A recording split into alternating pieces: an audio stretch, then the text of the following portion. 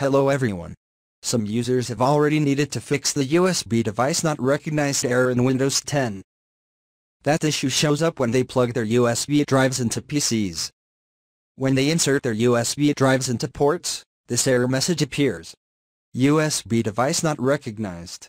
The last USB device you connected to this computer malfunctioned, and Windows does not recognize it. Method 1. Restart your computer. First of all, you should plug your USB device out, wait for 1-2 minutes, and then reboot your computer.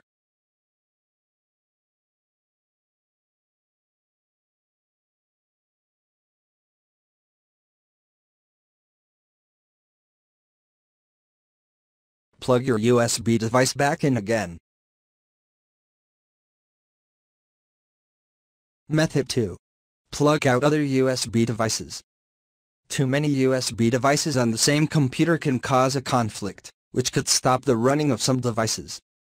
In order to fix this problem, you need to disconnect other USB devices and check if the USB device that you intend to use works.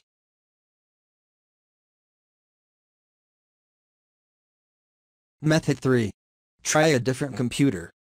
If your USB device not recognized problem continues to happen, you can try plug your USB device into a different computer. If it doesn't work on the second computer, your USB device could be at fault. We strongly advise you to get it repaired or buy a new one. Method 4. Change the power management setting for the USB root hub. Right-click on the Windows button and select Device Manager. It will open up Device Manager window. Look for Universal Serial Bus Controllers. Expand Universal Serial Bus Controllers and locate USB Root Hub. Double-click on it and it will open Properties of USB Root Hub. Head over to the Power Management tab and uncheck Allow the computer to turn off this device to save power and click OK. Repeat this step for all the USB root hubs and Universal Serial Bus Controllers menu. Method 5. Change the power supply setting. Go to Control Panel. Select Hardware and Sound. Select Power Options. Click Choose what the power button do. Click Change settings that are currently unavailable. Untick Turn on Fast Startup and click Save Changes. Restart your computer and then plug in the USB device to check if it works.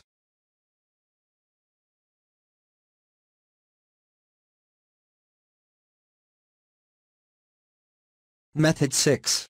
Change the USB selective suspend settings. Press Windows key plus R key together and open Run. Now, copy and paste the following text and hit Enter key. Now, double-click on USB settings to expand it. Now, double-click on USB selective suspend setting. Now, choose Disabled from the drop-down.